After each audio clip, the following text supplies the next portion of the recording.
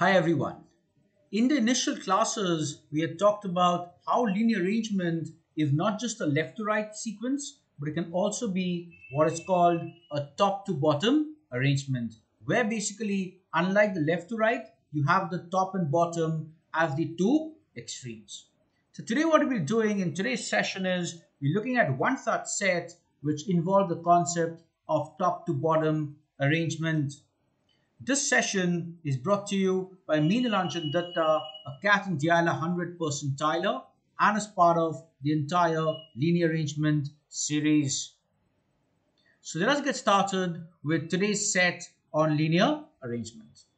For those of you who are just viewing it as a recording, what you can do is pause this for 1 minute. You can try and solve the set for yourself for a few minutes, and then you can play on to look at the solutions. So meanwhile, let us look at how to solve this set. So here we are talking about a person called Krishna who has stacked up the books for all his subjects on the table. So on the table, you have the books for each and every subject. There are a total of 9 subjects, and with one book for each subject. So total of 9 subjects, each subject has got one book. So effectively, you have an arrangement where you need to arrange 9 books on a table, one on top of the other. So what you need to do is, using these clues, you need to be able to identify which book is in which position, which is at the bottom, which is next above it, and so on up to which is the book at the top of the pile.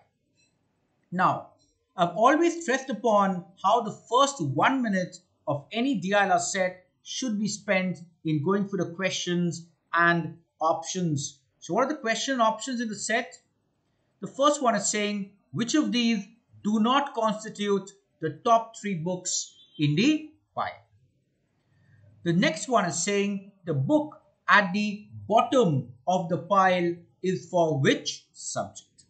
The third one is saying which of the given statements is false. While the fourth one is saying how many books lie above the computer book but below the history book. So these are the 4 questions that are there in the set. So at any point of time when you're trying to solve the set, you need to ensure that you're completely focused on the question options as well. Why? Because especially if the set becomes difficult, these question options can make it a lot more easier to solve the set. So with this in mind, let us see how to go about solving the set. So what we've done is we put in all the clues here. So these are the 6 clues that are given to you. Now what we've done is we've created 9 levels. So 1, 2, 3, 4, 5, 6, 7, 8, 9. There are 9 levels for the 9 books, one on top of the other. The first thing that you expect you to do in any DILR set is look for what is called as direct clues. So always remember to look for direct clues. Now what do I mean by direct clues? Direct clues are those which assign a definite position to any of the books. For example, if you look at the second clue, it says physics book is at 2nd position from the top. So if I look at from the top, this is the top and this is the bottom, which automatically means this book here, that is the 2nd from the top, is your physics book. So what I've been able to do is plug in that as a direct clue. Now, if you look at the next set of direct clues, you'll find they said that a number of books above and below the English book are equal. That is, are the 9 books are such that the number of books above and below are equal, which means the English book must be the 5th book. That is right in the middle of all the books. So the English book must be here such that you have 1, 2, 3, 4 books below as well as 4 books above. Note, the moment you have 4 books above and 4 books below, you end up having an equal count of books below and above. So always remember, whenever you have this clue like equal number below and above, it means that book is in the middle of the pile. So out of the 9 books, in the 5th position, in the middle position, you have the English book. So these are the 2 direct clues we have in the set. The next, now we've got to move in to the indirect clues. Talking of indirect clues, there are multiple clues as far as chemistry is concerned. So what are the clues on chemistry? It says chemistry is not amongst the bottom 3 books. At the same time, there are 4 books in between Hindi and chemistry. And that too, chemistry is niche. The moment it says latter is below, it means latter means the later one. That is, chemistry is below Hindi, and beech mein there are 4 books. So what can be the position of chemistry? Note, chemistry cannot be in that bottom 3, which means chemistry has to be here because there needs to be 4 books in between chemistry and Hindi. So the moment I tick these 4 books here, so Hindi must be your topmost. So to enable Hindi and chemistry to have 4 books in between, the only option is chemistry being just below English, such that you get 4 books position between Hindi and chemistry. Remember, Hindi will always be above chemistry because it is mentioned the latter being below. So again, when you're looking at indirect clues, look for those indirect clues which are multiple in number. For example, chemistry has got 2 clues related, so focus on indirect clues related to them. But indirect clues always comes in after you're done with your direct clues. The next thing that you can look at is, now you plugged in Hindi, physics, English and chemistry. So now if you look at the remaining ones, it says the geography book is 4 positions below the book for history. So you've got to look at where could that be. Alternately, you've got one more clue which says computers book is 2 positions above biology, which means computer book is above biology and there must be a gap of 1 book in between. However, if you look at gap of 1 in between, you cannot have, the only position where you can have the computers and the biology book is here and here, such that there is 1 book gap in between. Note, above the English book, there are only 2 positions, so I cannot put a computers gap bio sequence.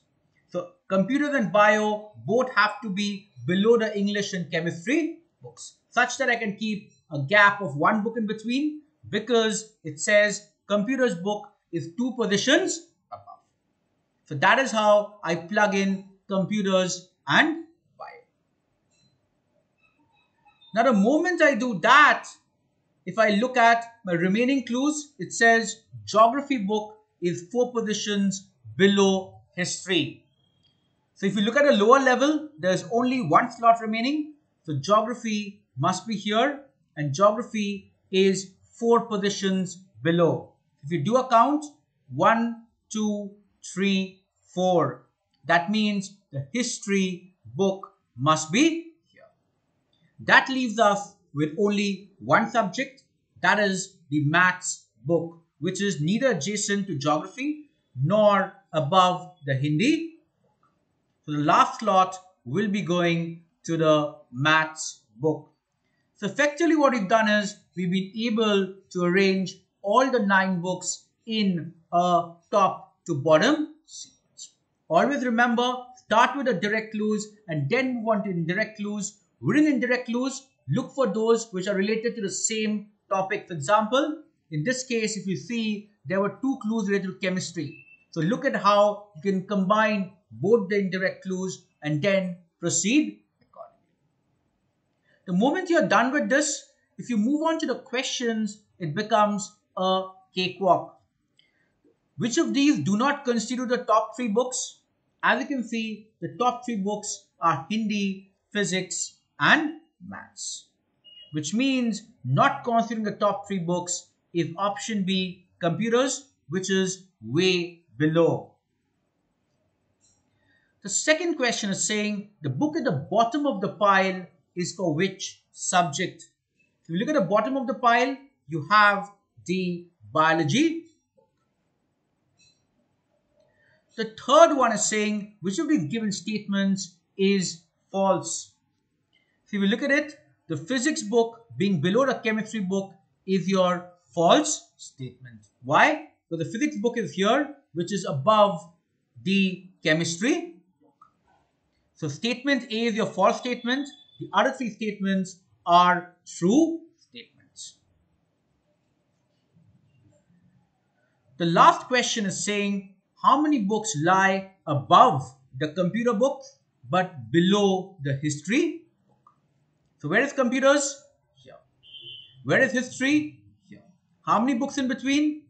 1 for English, 2 for chemistry. So there are 2 books in between. English and chemistry are lie above computers but below history.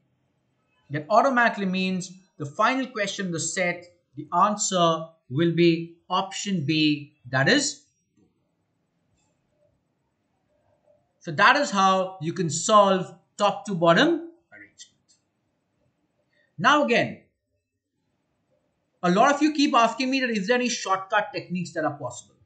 And if you remember at the starting of the set, I did mention about always going through the question and options in the set. Why? Because if at any point of time you get stuck in the set, the question options can also help. While the conventional approach is important, it is also important that you employ the question options approach. So let us now see how you could have used the question options approach to be able to solve the same set. And this is very important, especially if you are not able to solve a particular question in the exam. So let us erase this out and let us start from scratch. So these are the 9 books positioned from top to bottom. So the layout will still remain the same. The only thing is, as and when we get stuck with clues, we'll try and use the question options to our advantage. But the structure still remains from top to bottom as follows. Now, what are the direct clues available? The direct clues, which is physics book, is at the 2nd position. What is the other direct clue available? The number of books above and below English book are equal, which means the English book is your middle book with 4 books above, 4 books below. But unfortunately, these were the only 2 direct clues in the set. Now let us see how we could have used the question options to our advantage. Now, let's focus on 2 questions. The first one being this. What does the statement say? Which of the given statements is false? What does it mean? Out of the 4 statements, only one of them is false and the remaining 3 are true. So the moment we identify which is that false statement, we can automatically say that the remaining 3 statements are true. Also, the moment you plug in physics here, which is the 2nd from the top, you can automatically say that the answer is option A, that is physics book being below the chemistry book, is false. Why so? Because the topmost book cannot be chemistry. Remember, there's a direct clue which says that the chemistry book is not among the bottom 3. At the same time, there's another clue which says the chemistry book is below. The chemistry book is below the Hindi book. So whatever happens, chemistry is not on top. So one thing is for certain, that chemistry is below physics. So one thing that you know automatically is statement A is your false statement.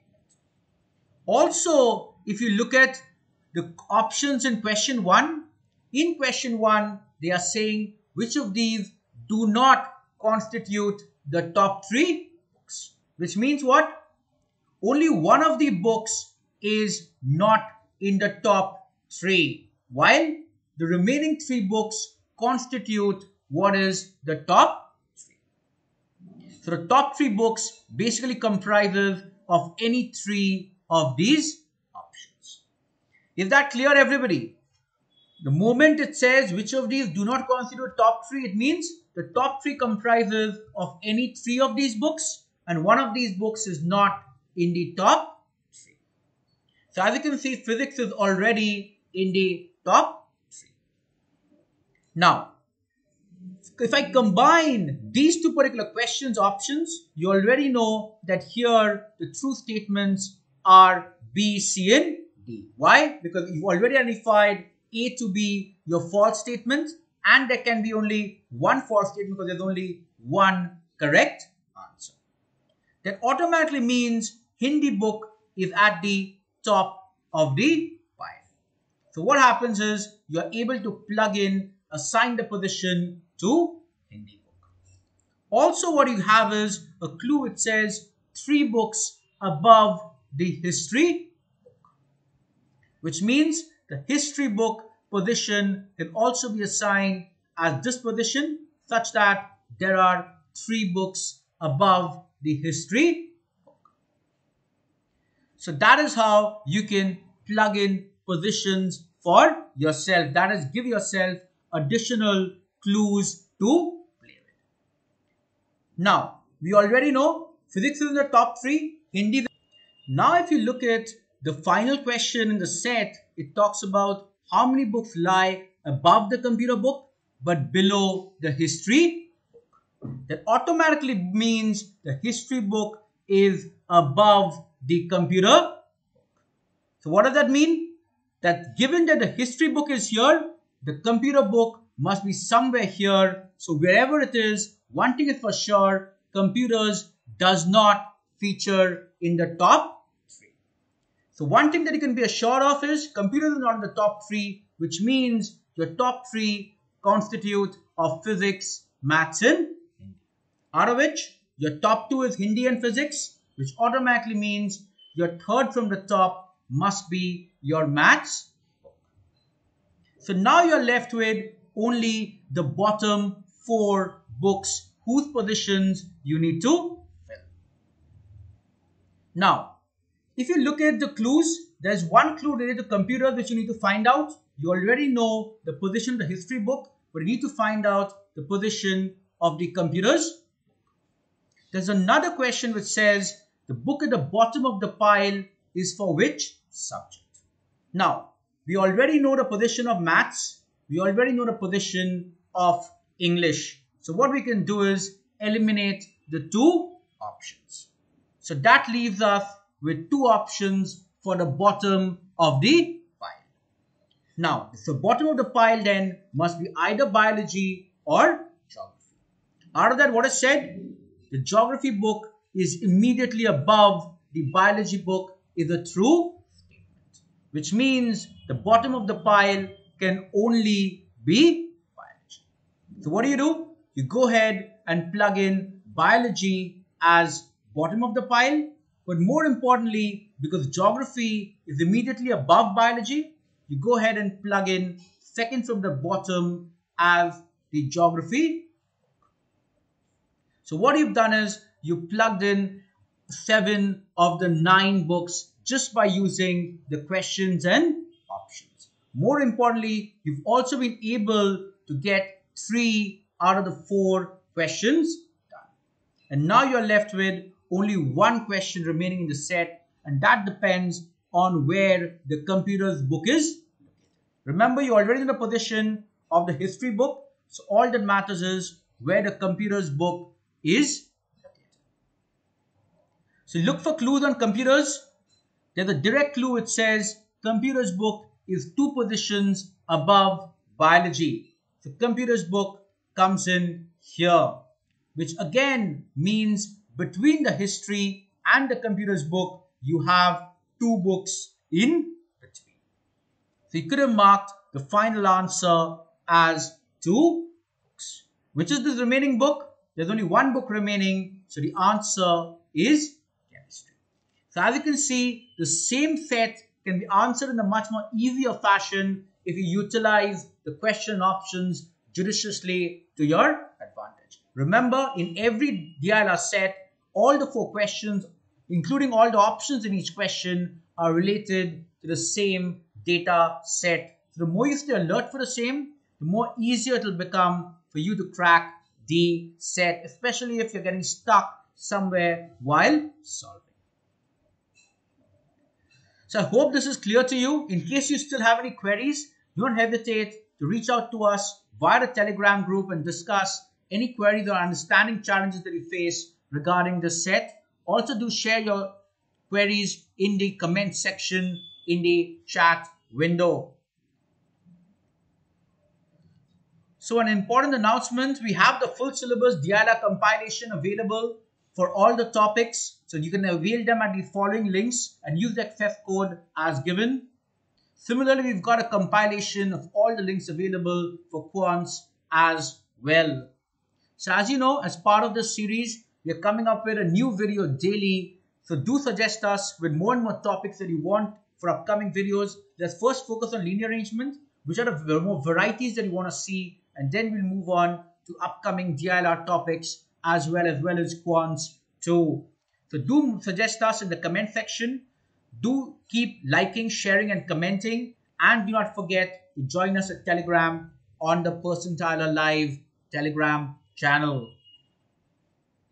On that note, till we connect again for the next session, thank you everybody and happy learning.